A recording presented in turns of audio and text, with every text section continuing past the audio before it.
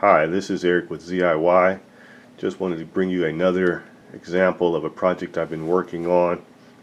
This project is to solve a problem I've been having in my lab. Never can get the temperature in my lab to be consistent with the temperature in the other rooms upstairs. So I figured I would use ZIY to control an electric HVAC damper. The way it works is very simple. Just using my ZIY board, connected to a relay, and the relay is connected to the motor of the HVAC damper.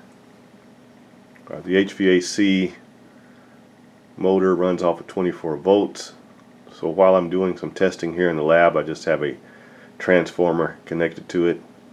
But when I get it installed up in the attic, I'll be connecting to the existing 24 volt AC transformer, and I'll have to decide how I want to power the ZIY once I'm up there.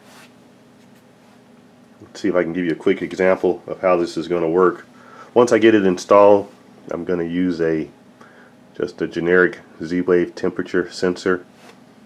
I believe the one I have is from Aeon Labs, but I can use any Z-Wave temperature sensor. I might even make my own. But it's going to sit in my lab, and when the temp gets to a certain threshold, it'll tell ZIY to come on. I'm going to simulate that here with my phone.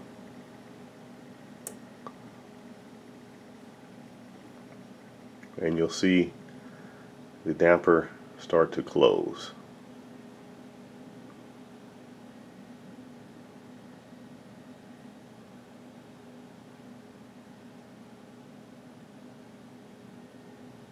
And it takes its own little sweet time, but it's nice and quiet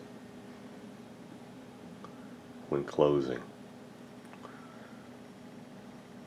This damper, you can change the motor position, and you can have it in the state of normally closed as well.